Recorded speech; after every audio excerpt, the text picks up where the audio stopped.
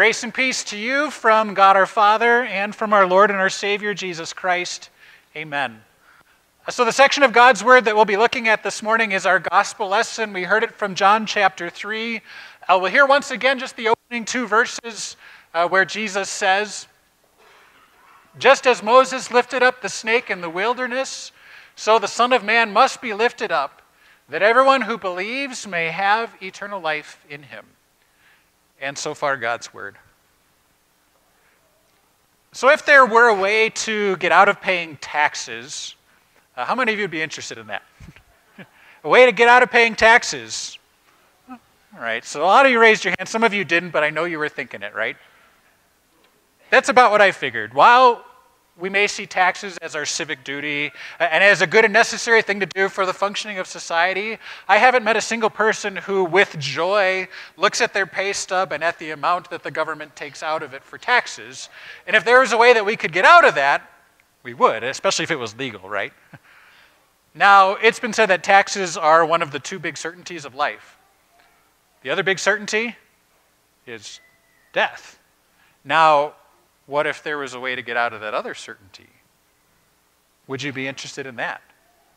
Now, I do want to be clear as I bring up that idea. I'm not talking about just getting older and older and older and with that age, actually aging and aging and aging and aging and aging and just living on. I think that would be pretty hard life to live. And that's not what I'm talking about. What I'm talking about is living forever at whatever you define your peak health age to be.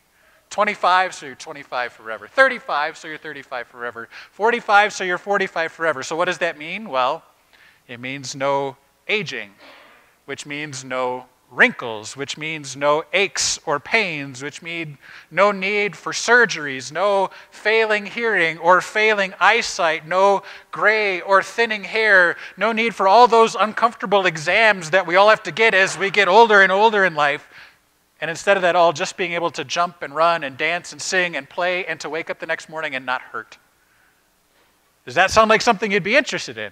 Just life. I think it's something we're all interested in. Well, that's the kind of life that Jesus came to bring. Jesus called it eternal life. Life that's free from death. That's the life that he describes, life in the age to come. Now, in this Bible section of John chapter 3, Jesus really digs into not necessarily the topic of eternal life, but more into how it is that it's possible and how it is that we receive it. And as we dig into this, what we'll see is that through it all, Jesus is on our side as our only Savior. Now, as we think about the topic of eternal life, maybe the first question that comes to our mind is, well, why do we need something like that? Or why would we want something like that? And if you think about it in terms of looking out at the world that we live in, I don't think anyone would deny that there's a lot of things wrong in our world, that our world is broken in many ways. I mean, we see it. We see the rude way that people talk to one another behind the anonymity of the internet. We see poverty and starvation in several places around the world, and including several places in our own backyard. We see wars and we see conflict every day, seemingly everywhere you go in the world. But as big as all those things are, the biggest thing I believe that screams there's something wrong with this world is death. As much as we may tell ourselves that death is just a fact of life, it's natural, it happens, it's so on, there's still something that feels radically unnatural when someone you're close to dies. Something that tells you this should not be happening, it's not supposed to be this way. And so you put it all together and you see that our world is full of brokenness. Now, one thing that the Bible does is it looks at all the brokenness in the world, all the different things that we see, and it says all those things, as bad as they are, they're only just a symptom. They're a symptom of a deeper problem, a symptom of a deeper brokenness. And that deeper brokenness is the one that comes from us trying to live without God. Or to put it another way, us trying to live as though you and I or any created thing is the highest authority and the most important thing in our lives. You see, anytime that happens, anytime we live as though we are the center of the universe, death and destruction are introduced. Death and destruction are the result. And this Bible section brings it up using a couple of words, the words perish and condemnation. Now, you hear those two words, they're not really nice words, are they? They're not pleasant sounding. Perish has the idea of being wiped out, of being destroyed. And so the question with that word is, do you believe human beings are capable of destroying ourselves and destroying our world? Probably agree with that statement. The idea of being condemned is being found guilty in court and sentenced accordingly. Well, if we destroy ourselves and destroy our world, is condemnation worthy of that? Yeah. The ultimate sentence then is death forever. So my question is, if you're a parent, how do you deal with it when one of your kids messes up really badly? It depends on how old your child is, right? If they're young, all right, you handle it one way. If they're an adult, you handle it a different way. But how do you deal with it when one of your children messes up severely? Well, if they're young, you probably do hand out some kind of consequence, but at the same time, do you kick your child out of your life forever, no matter how old they are? No, as a parent, you continue to stand by them, right? You stand with them. You say, I know you messed up, but I want to help you through it. I want to support you, and I'm going to be there through you, even though you made this big mistake. Well, that's what parents do. So what does a God who made us and a God who made our world do when we mess up that world? Well, in the same way, he's there to help. He's there to provide a way out of that mess that we made. And that's what Jesus is there for. That's what he came to do. And so that's what he's describing here. He connects what he's going to do to deliver us from this mess of the world that we made. And he does so in this conversation that he's having by connecting it with an event in his nation's history. He says, just as Moses lifted up the snake in the wilderness, so the Son of Man must be lifted up.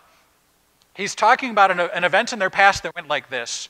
About 1,500 years prior to this, God had led his people out of Egypt under the direction of Moses. Well, and during that time between when they left Egypt and when they arrived in the land that God had promised them, there was this period of time where they traveled through the wilderness for 40 years.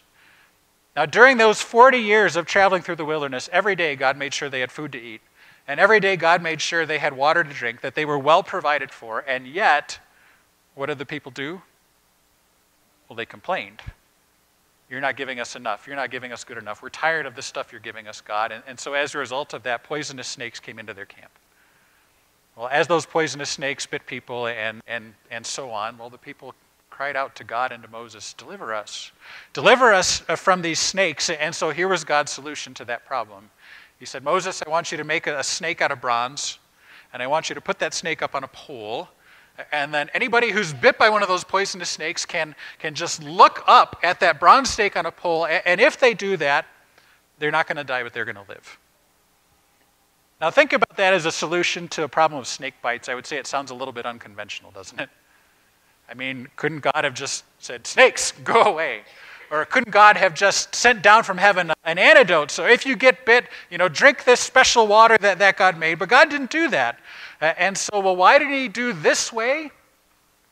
I don't have the answer to all those questions, but perhaps the best answer is that God wanted the people to know that it was he who was bringing them the healing, and then to simply trust in him that he was going to keep his promise. And so Jesus' point here with what's going to happen to him, he's saying, all right, so what happened with that snake? I'm going to be doing something similar. Just like that snake was lifted up, so I'm going to be lifted up. I'm going to be lifted up on a cross. And on that cross, Jesus was going to take all of the results that come from our living without him. That is to say, he was going to perish, but he was going to perish in our place. That he was going to die and be condemned, but it was going to be under our condemnation. You see, on that cross, all the sin, all the guilt, all of our living without God, all of it was placed upon Jesus, and he died. And now, because he died in our place, in his place we get to have life. We get to have eternal life.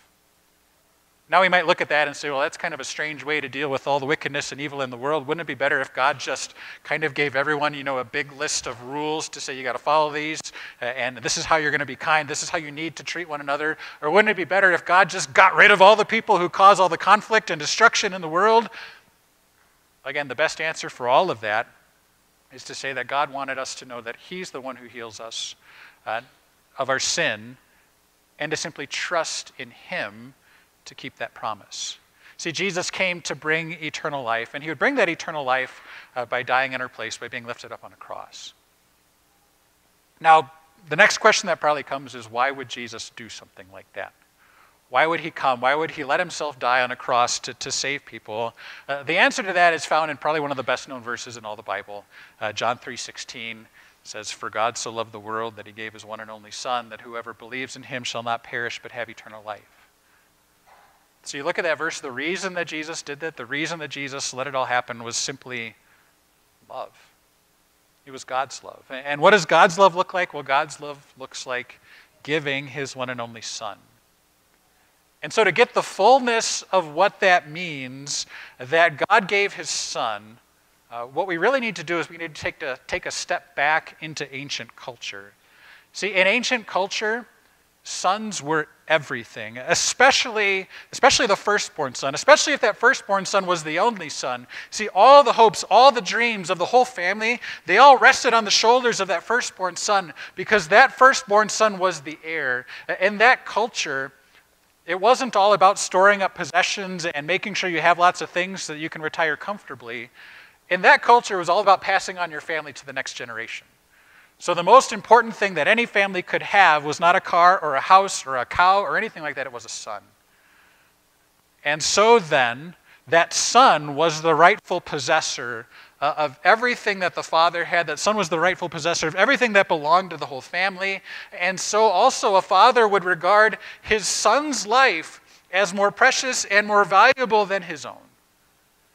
And so when we say God so loved the world that he sent his Son, what that means then is that we can't think of God sending his Son as passing the buck somehow, or making Jesus pay for this instead of himself. No, sending his Son was the way for God to pay. It was the way. And so then when we think of God paying, well, a question that comes up is, well, how do you know what we're worth? How do you know what something is worth? Well, I have at my home a classic Nintendo Entertainment System. It was given to me when I was a boy, probably about 8 years old. The one that came with Super Mario Brothers and Duck Hunt with it. A lot of you are nodding. Yeah, you know what I'm talking about. I still have it. It still works. Well, how much is that worth? It's worth whatever somebody will pay for it, right? By the way, I'm not selling it. I'm hanging on to that thing. But based on this truth, when you look at Jesus and what he did, how much are you worth to God? You're worth absolutely everything to him. You are infinitely important to him, infinitely valuable to him, because that's what he gave up so that you could have eternal life. Now, a question that often gets asked, well, if God loved the world, and if his love was so great, then why is it that Jesus had to die? Couldn't there have been another way? Couldn't God just forgive? Well, to understand why Jesus had to die, we have to understand something about God. The way the Bible talks about God is that he is on one hand absolutely holy, absolutely just, but that he is at the very same time absolutely loving. 100% holy, 100% just, and 100% loving. Now, we often have a tough time reconciling those two and tend to overemphasize one at the expense of the other. Ancient people had no problem understanding that the gods, as they talked about them, were holy. That's why they were always afraid about, well, if we offend the gods, then they're not going to send rain, or they're going to destroy our crops, and so on. They got they got the holiness aspect of it. But what they didn't understand was that God could be loving and forgiving. Now, you look at our society, we're kind of the opposite. We have no problem understanding that God can forgive and that God can love. A loving God is something that everyone just accepts in our society, but what we struggle to wrap our minds around is the fact that God is holy and just. And so we need to remember that God is both. He is infinitely holy and infinitely loving at the exact same time. Now, being infinitely holy and infinitely loving means that he has two desires that to us seem a little bit conflicting. In his holiness and justice, he has a desire to punish sin. But in his love, he has a desire at the very same time, just as strong, to save the sinner. And so to fail to do either one would make him either less than holy or less than loving. And so only in a Jesus who dies for us do we see a God who is both fully just and at the very same time fully loving. And that's why Jesus had to die, to bring us eternal life. And so a follow-up question to that, particularly if someone is interested in this eternal life that Jesus came to bring, is, well, who is this for? Who can have this eternal life? Who does he want to give it to? Twice in this section, it makes it very plain that he wants to give this to the whole world. As John 3:16 says, God so loved not this group of people or that group of people, but he loved the world. And then the very next verse says that Jesus came not to condemn the world, but to save the world. Now, the world, don't think too hard, is a vastly inclusive term. Who does the world mean? It means everyone. It means that there's no one, not a single person in the whole world who God does not want. This means then that there is nothing so bad, so wicked, so evil, so heinous in your past or even in your future that could make God say, you know, everyone but him or everyone but her. No, it's for the world. That means everyone, every race, every people, every time, every place. And if it's for the world, if it's for everyone, then you can all be certain of one thing, that it's for you because you're a part of the world. And so God so loved the world, he sent Jesus to save us from sin and to bring us eternal life. Well, then how does this work of Jesus become mine? The word that I think repeated the most in this section was the word believe. It comes to those who believe in him. The blessings of Jesus come to those who believe. Now, what does it mean to believe in Jesus? To believe in Jesus is more than just believing that he was a real person. It's more than just knowing a few facts about him. Yeah, like Jesus was a guy, he lived in Palestine about 2,000 years ago. People say he died on a cross and that he rose again. No, it's more than just knowing those kind of things. To believe in Jesus is, yeah, it is to know something. It's to know what he did and to know why he did it. It's also to accept that as true, and then finally it's to stake your life upon that truth. That's basically what happened when the people with Moses looked upon that bronze snake on a pole and lived. See, what did they do when they looked up to that snake? Well, they were believing. They were believing that God would save them through just looking at their stake, and they staked their life on it. It's not like they looked up at that bronze snake and said, yeah, give me some medicine at the same time. They just looked up at the bronze snake and believed that God would heal them. And so that's exactly what John is calling people to do in this section of his gospel account. He's calling people to believe in Jesus. That is, he's calling us to look at everything that Jesus was done, and not just to say, yeah, Jesus did that, but to look at it and to learn why it was done, to accept it as truth, and then to base your life upon that truth.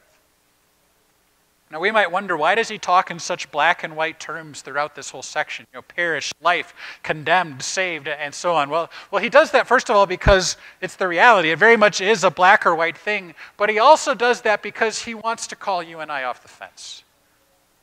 Now, don't think about this too hard, but if you sit on a fence for too long, it gets pretty uncomfortable, doesn't it? You can only do it for so long. And so he wants to call us off the fence. Now, what way are we on the fence? Lots of people, if you ask them, do you believe in Jesus Christ? What are they going to say? Maybe the most hardened atheist will say no.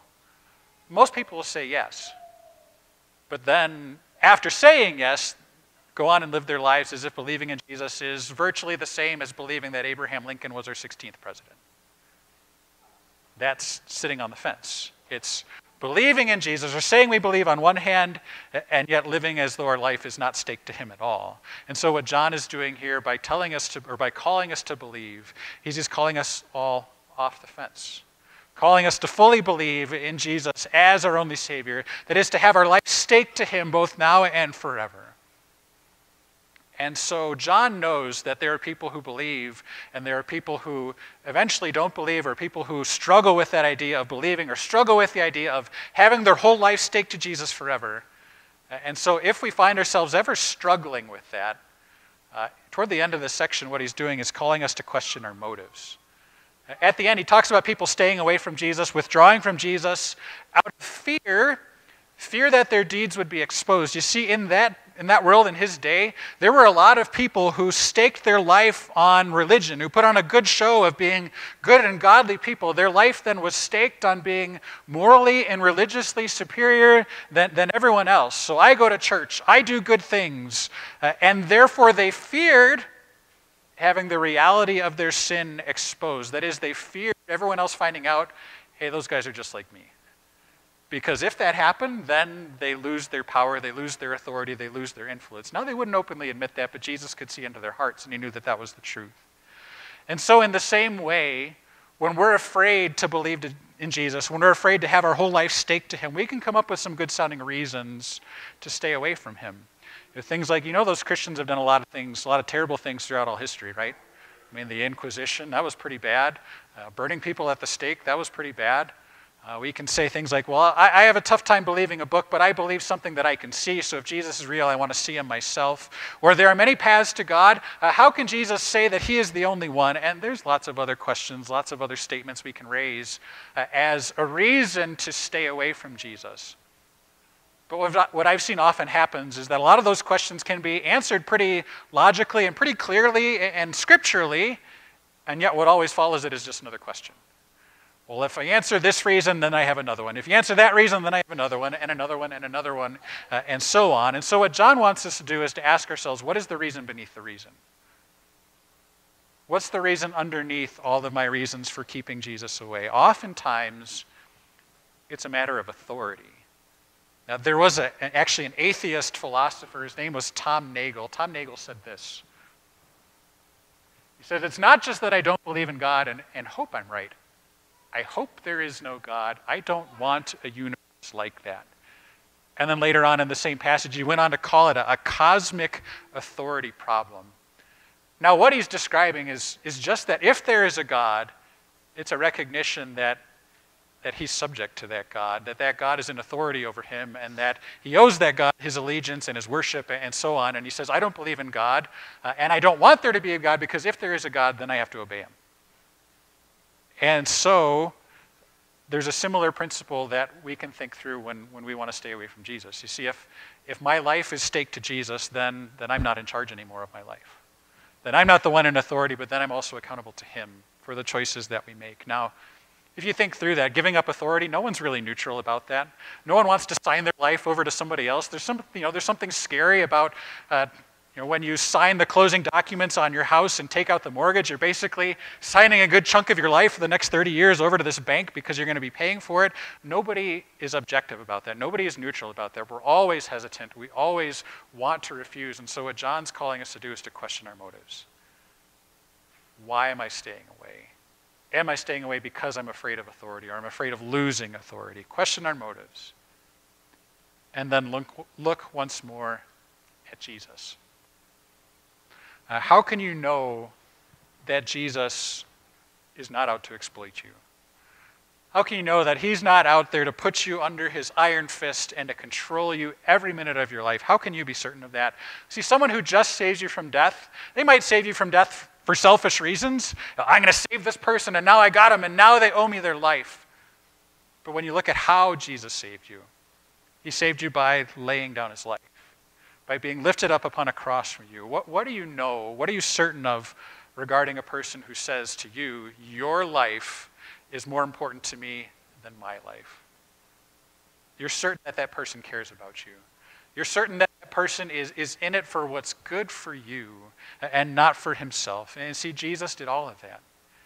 He saved you. He laid down his life. He died and rose again. He did it all, not out of guilt, not out of obligation, not out of shame, not because he was forced, but he did it all by choice. He did it all out of love. He did it all because he wanted you to have eternal life, that life when you can run and jump and dance and play and never wake up sore the next morning. So you look at all that Jesus has done for you so that you can live with him forever, and it tells you that he is indeed on your side as your only Savior. So just believe in him. Just believe in him. Amen.